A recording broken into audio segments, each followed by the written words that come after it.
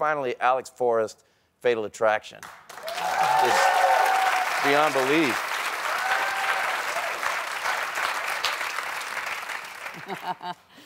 Oh, boy. That was a great one. Did you know it when you read the script? Well, when I read the script, I read it all in one sitting, and when I finished, I was cold. So I think it changed my chemistry. Changed everybody's And the only question I had was, I don't know if I believe the boiling bunny part.